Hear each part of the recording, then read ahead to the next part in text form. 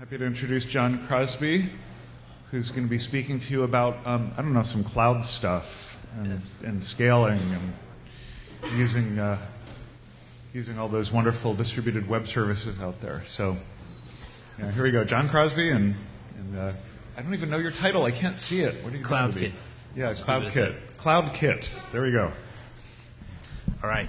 You guys hear me okay? All right. So first and foremost, thanks for all the plus ones and the votes that brought me up here today. I wouldn't be here without the votes. So again, thank you. I appreciate it. My name is John Crosby, and if you'd like to get in touch with me after the talk or just check out projects and things like that, you can go to my site here. My email address is on there as well. I work for Engine Yard, and I work on the Engine Yard solo team. I think Carl mentioned this project yesterday, but this is our platform for on-demand management of Ruby on Rails applications, and it's not really limited to Rails. You can run MERB apps there, rack apps, etc. Find me afterwards. I can talk all day about that. And as Carl mentioned, we're also hiring on our team, so if you'd like to work on some interesting technologies, let us know. So, CloudKit. With your permission here, I will do this presentation basically as a lightning talk with that fast pace for the entire 30 minutes and then collapse in a chair. After this is done, there's a lot of information to present a new framework and why you might be interested in it. So to give you as much bang for the buck as I can, this is going to be rather rapid. So what is CloudKit? It is an Open Web JSON Appliance. And so we'll spend the rest of our time parsing that statement. JSON Appliance, what does that actually mean? Well, it means that CloudKit provides the ability to quickly and easily spin up an API for any sorts of RESTful collections that you would like to host on service endpoints. These collections are of JSON documents, and you can spin these up without using anti-patterns like code generation or object relational mapping. It's philosophically similar to CouchDB and Persevere. The difference, well, there are several differences, but one of the main ones that's relevant for this conference is that it is implemented in Ruby, so if you want to hack on it, should be more accessible to all of you. Easy to install, gem install CloudKit, ready to go. And it doesn't represent as much a new way about thinking about building web applications as it represents a web way of thinking about building web applications. So here we are in 2009. Unfortunately, the decision tree for building web frameworks usually looks like this. If someone's building one, they're building a new MVC abstraction. It's been done before. This is the thing I love about Rails is that in Rails 3, we're going to have an API for this type of thing that conceptually resembles this. We'll be able to take the defaults that Rails provides for us that we all know and love, and we can lay over the top of those individual things that we've implemented ourselves. Hopefully not another ORM, though. So what types of situations would you not be using an MVC-style approach to development, or more specifically, not MVC all the way in the back of your stack? That's the most common question I get about CloudKit, so I'll try to answer it here. Basically, anytime you're trying to build a RESTful application architecture, here are a few examples. An early one that was proposed by Dave Thomas way back in 2007 was this radar architecture. It's already showing its age because he's basically separated out a smart client talking to a RESTful application server from a browser-based client, which are actually much smarter these days. We'll get into that. If you're trying to build something where you're composing resources and the representations within the browser, this is my favorite use case for this architecture, actually. Let's say you have a user interface that bootstraps itself by loading a single static HTML page, and then you let JavaScript take it from there, basically. If you had an area of focus that the user is performing some task, has vastly different scaling and caching requirements and semantics than, say, another widget on the right-hand side that has an activity stream in it. Totally different problems. Now you can point these things at two different services, scale and cache them differently. Examples of doing this kind of thing are new web frameworks like Cappuccino. And if you haven't checked out 280slides.com, it's kind of an interesting implementation of Keynote in the browser.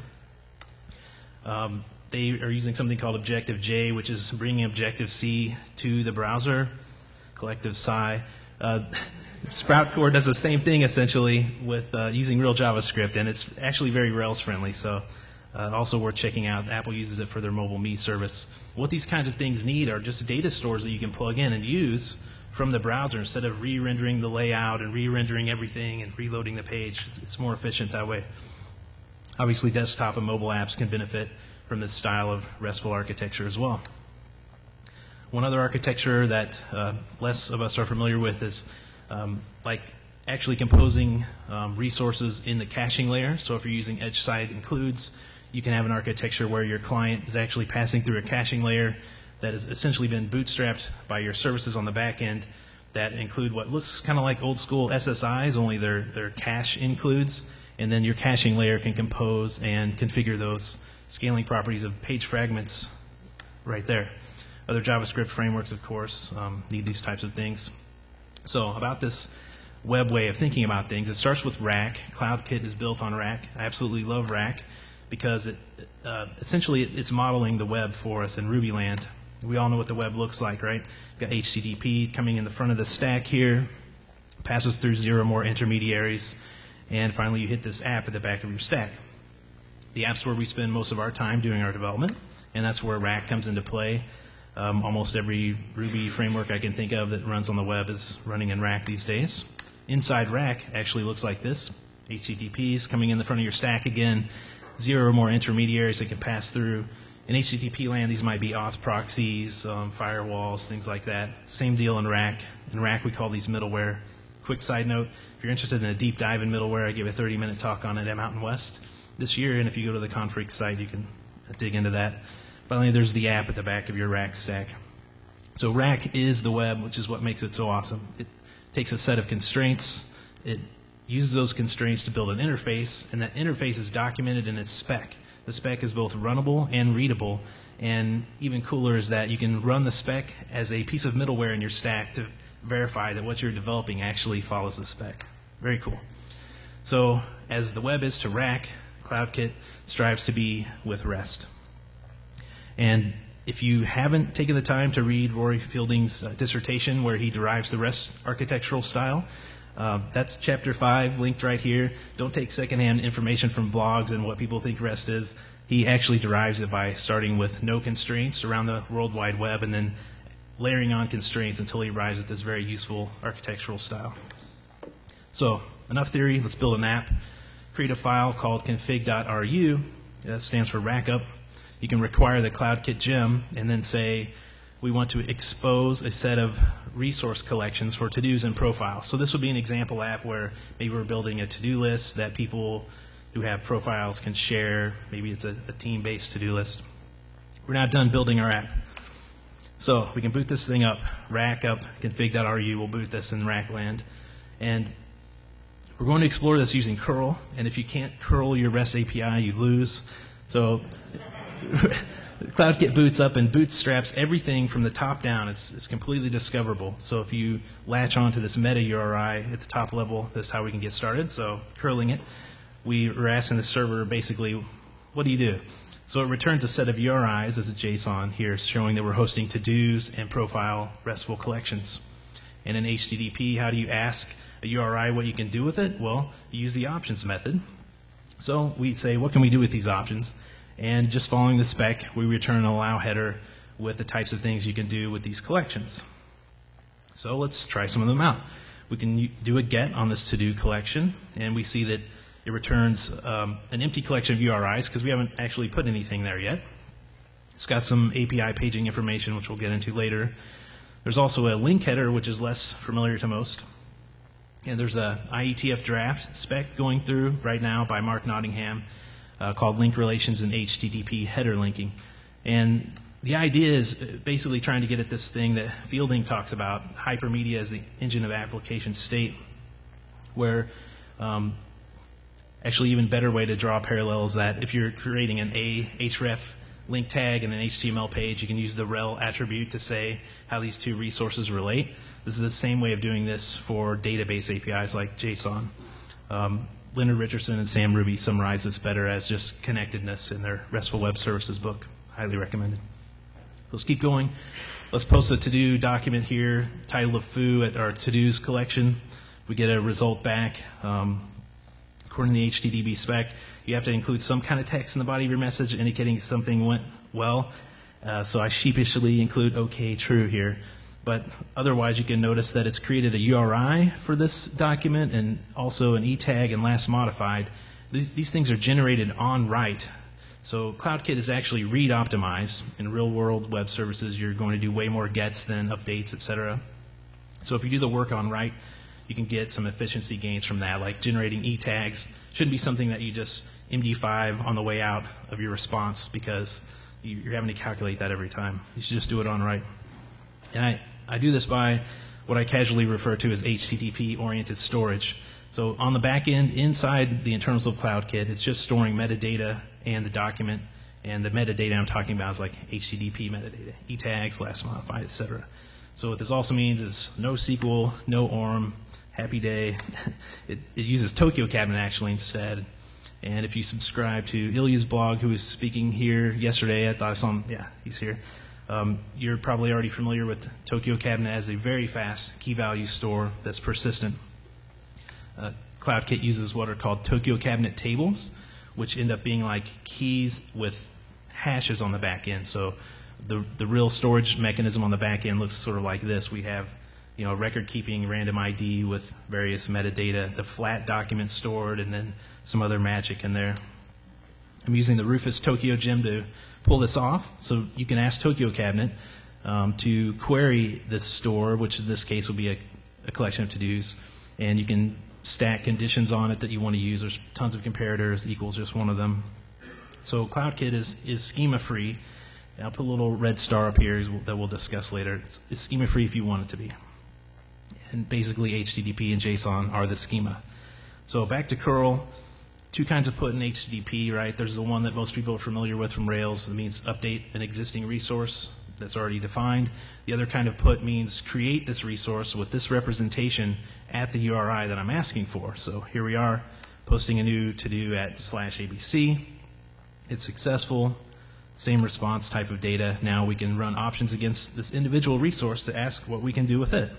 These are things you could adjust if you want to give different permissions to different users, for example.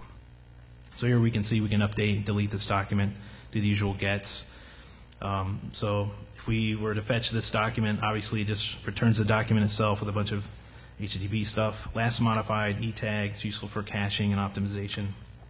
Again, with the link header thing, this time the relationship is called versions, and CloudKit is auto-versioning. So anytime you update a resource or a document in CloudKit, its previous version is archived.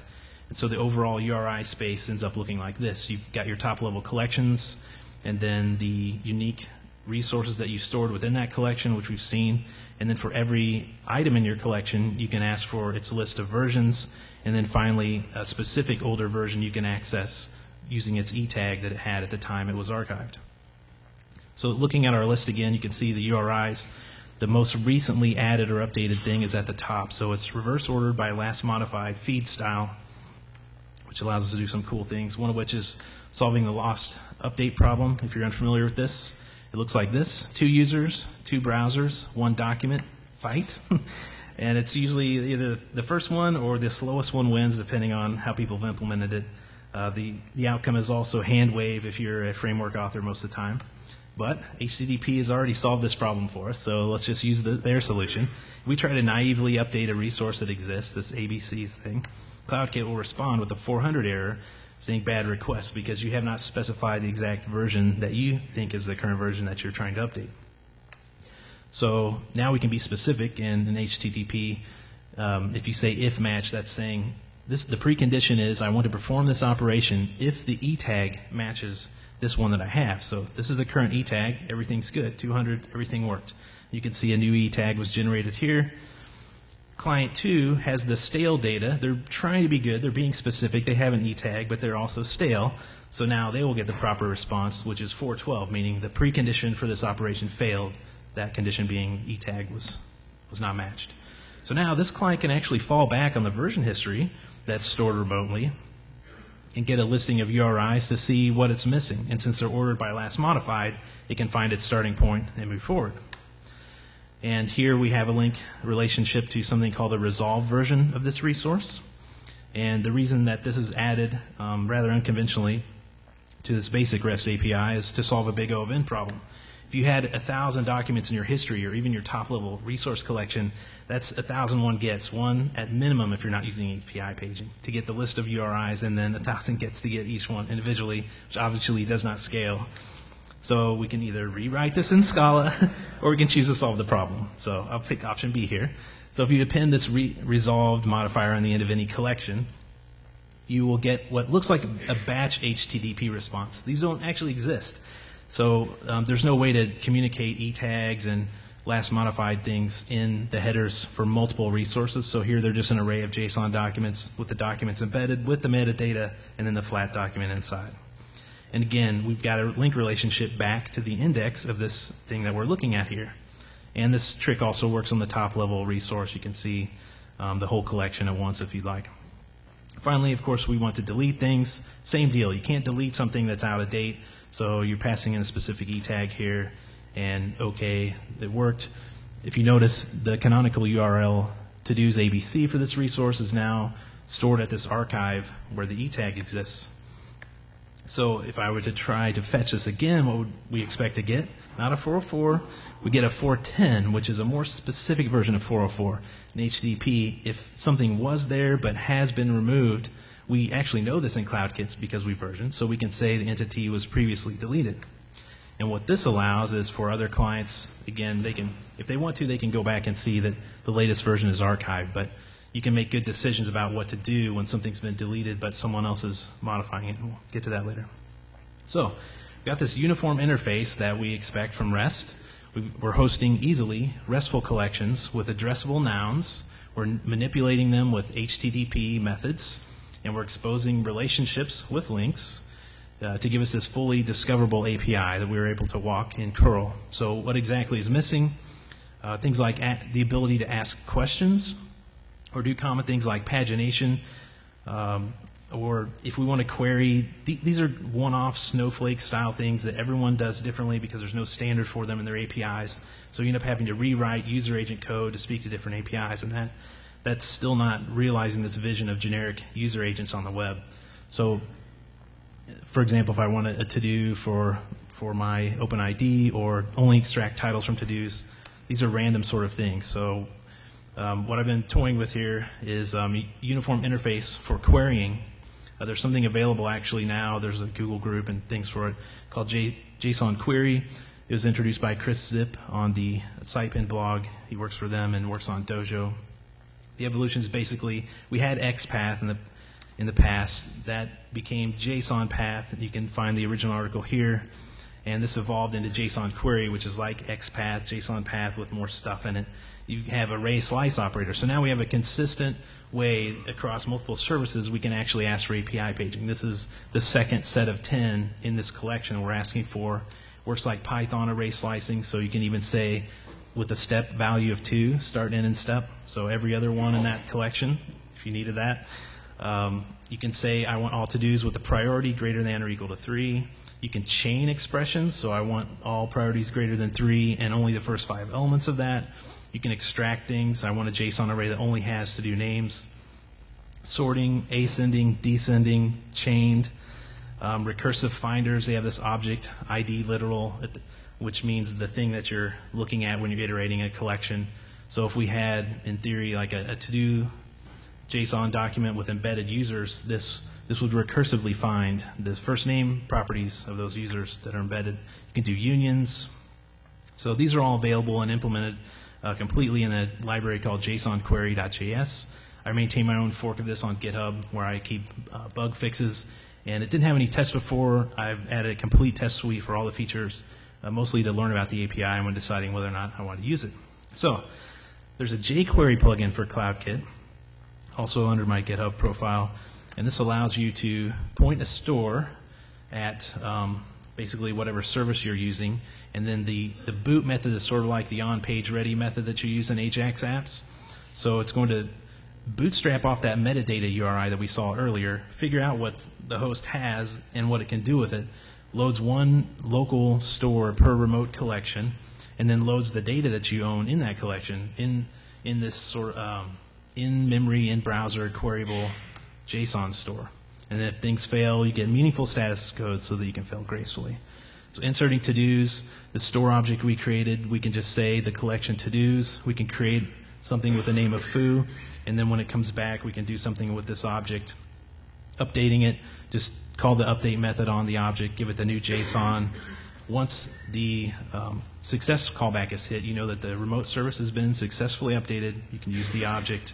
If it fails, again, you get a good status code so you can fail gracefully or recover. And by recovery, I mean like the 410 thing. You can make a decision as an app developer if someone's updating something that's been deleted, is that something you want to recreate a new URI or just fail with some kind of error message to them? You got a 412, you could actually, you know that you're out of date, so you can go to the version history, and you can progressively diff merge forward in version history until your local thing is in sync, and then put that back to the remote service. So it's sort of like Git in that aspect. And incidentally, that's how you would implement online, offline synchronization. Just come online again, or if you've got a flaky connection, you can do these things in small increments as someone's using the app. Finally, deleting, you can just destroy the object. That's a pretty obvious one. And even cooler, you can query these collections. So all the same syntax that we just saw used on the service side is also local in your browser. You can query with the exact same syntax. And if you look at the JSON query branch of CloudKit on GitHub, you'll see that JavaScript file is actually inside my Ruby implementation. That's made possible by Johnson, which is a Ruby JavaScript bridge. I think the author might be here this weekend.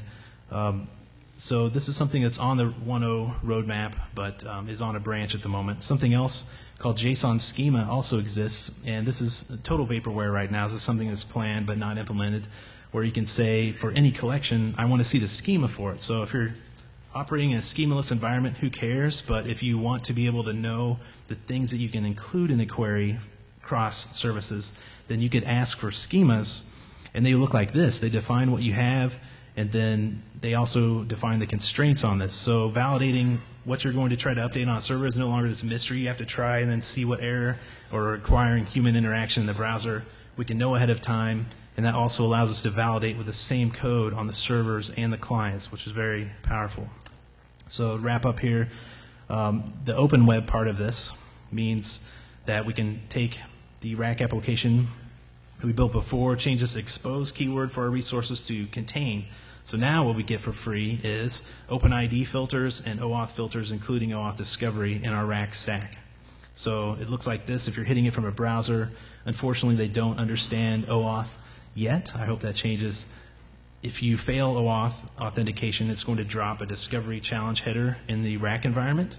You'll fall through to the OpenID filter, and then finally dump out a login page for users. So it's like typical OpenID sign-in. I just have a very bare minimum implementation of this in the CloudKit at the moment. So again, you can do your dance with your provider, come through, fail OAuth, succeed in OpenID, and access the service. Same API, same stack, same URI, coming from a service or desktop app that supports OAuth+Discovery.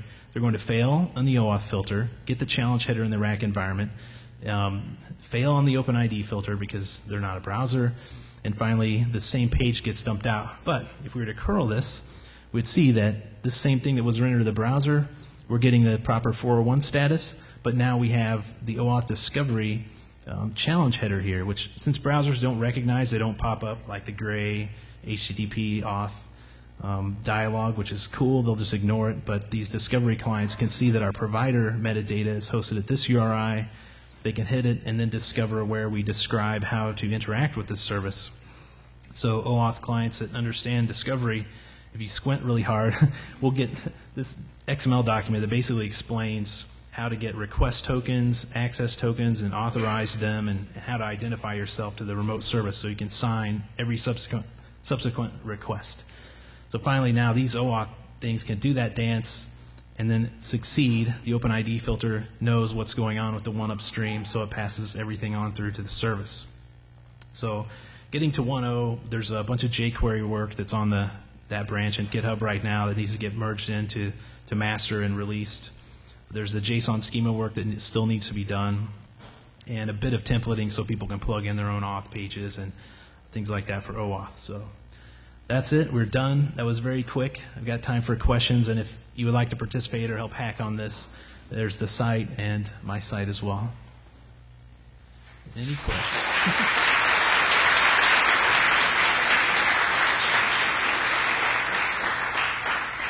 Thanks. Any questions? Yeah. So you showed querying, but that's going to be really slow if you don't index it. Are you guys doing the index on demand, or how's that? Yeah. Actually, the question was showing the querying model that could be potentially very slow. So I'm basically following the process that Carl outlined yesterday, where this is very thoroughly tested at the moment, and I'm just trying to write clean code around it. And having good specs has allowed me to try to do some experimentation around there. So some of the things are, I've got 2 layouts I'm working with for indexing various JSON properties on write, and ways to optimize finding things and storing facts about that. It's definitely a work in progress at the moment. It could potentially be slow. There are some smart things that Tokyo Cabinet can do, though, to also search things. It's actually got regular expression matching in the collections. So by letting it manage that, I can be smart about chopping off requests that come in and saying, this is something Tokyo Cabinet could do for me, these things it can't do, so we pass that through the Johnson bridge, like just one hop back and forth at most. So, other questions? Yes? Not that I know of. I've been in communication with a couple of people and one company that have been trying this, but there's nothing in the real world that's currently using it. So, what kind of apps do you think would suit for it? Well, I'll tell you what I'm personally using it for. There's an old school Mac app that I showed a screenshot of called ActionTastic I built several years ago in Objective-C, and the goal was to have it synchronized with a web service, so if you weren't around your computer, you could just use it in the browser and it looked and acted exactly the same. So that's what I'm using it for, is like a back end for that. I've got some ideas for iPhone apps as well that just need a REST service, so this will allow them to just use it basically. Other questions? Yeah. Are there any plans to extract Tokyo Cabinet and maybe make it easier to use another store like Redis or something else like that? Yeah, certainly. Yehuda has a library on GitHub called Moneta that's an abstraction for key value stores. And I've been discussing this with him. Basically, most operations I perform could be abstracted through that API. The querying thing doesn't fit in the current API, and it's not totally clear right now what things should be moved into that API or not. So once we define those responsibilities clearly, I would actually love to move to just using Moneta and allow pluggability. As it stands today, there is an in-memory store that you can use. So when you install the gem, that's what gets used by default, so you don't have to compile Tokyo Cabinet, which is pretty trivial. But if you implemented the same interface that in-memory store implemented, if you want to try writing an adapter, that would actually take care of everything at this point. Other questions? Yes? How can you use CouchDB and map to pull stuff back out and figure out how your query stuff is going to compare to that in terms of how you use it, also in terms of efficiency of stuff? Sure. The question was kind of a comparison between CouchDB's MapReduce for querying versus the JSON query and how that would work out. CloudKit actually started as all kinds of different crazy ideas I trashed, but one of the most recent plausible ideas that it went through was a Sinatra app that acted as an OpenID and OAuth proxy to CouchDB. And I found it to be a little slow because of just the hops in and out of JSON and Ruby and in and out of HTTP on the back end. It also felt hackish to me because CouchDB doesn't support natively, at least at the moment. I know they're working on this, but the concept of identity. So I had to add, my own metadata, like an underscore user, and then write a view to extract things by users, and it just felt like a lot of configuration and things. I wanted to be more automatic. So there are some things that we'll be better at clearly than this, but it kind of depends on what sort of things you're looking for. Other questions? All right, that looks like that's it. Thank you very much for your time. Appreciate it.